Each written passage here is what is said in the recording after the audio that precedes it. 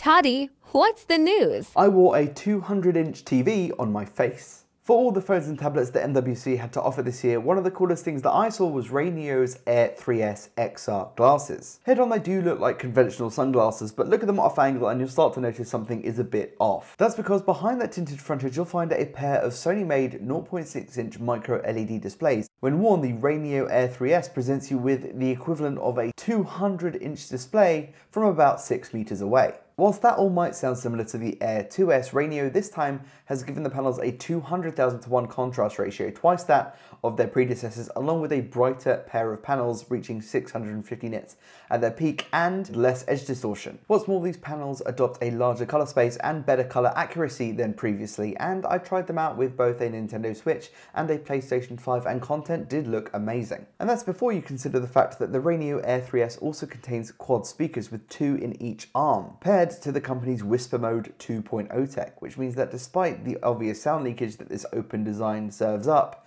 anyone who's more than 0.6 meters away shouldn't be able to hear anything you're listening to or watching. And the cherry on top is that these are going to be launching at $140 less than their predecessors cost when they launched last August. RayNeo is officially dropping the Air 3S in April, and I could totally see these as something to allow you to get work done on a big screen whilst you're on a flight or gaming on the go, but let me know if you think you'd actually be willing to wear these out and about.